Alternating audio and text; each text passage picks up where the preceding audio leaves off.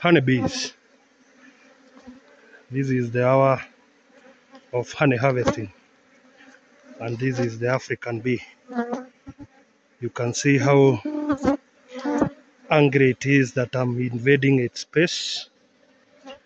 After 3 months of waiting, I have come to check on what the honey has in store for me at our world seasons. You can see, wow. This is the kind of honey that replenishes even your spirit. Cool. Now, what you need to know that a hive holds up to 30,000 bees. So you can see it's a whole city here. If I take you inside, you see?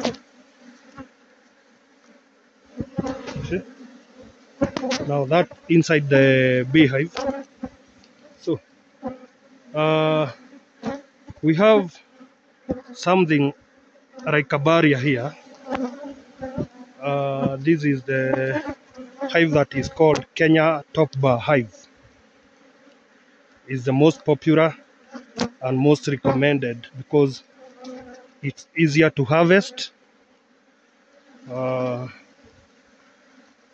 It's also very easy to manage. But what you see here, it's called the top bar hive because of these bars. We've got like 27 of them. We give 6, these ones here, to the queen. That is where the queen sets the combs and lays her eggs, so that she can perpetuate the colony or the population of the colony. Once done, the other bars are where the bees, the other bees, the worker bees, will set the combs to generate honey to feed the queen, and that's where we come in, and that's where we harvest the honey. All right. So let's see. Wow, see at that one. You see the white covered part? That's honey covered for the queen. But the unfortunate thing, or the queen seems, or there are worker bees that are deciding to compete with the queen, and they are ring. These are bee children or larvae. They have been mixed up with the honey, but we'll see how to remove the honey.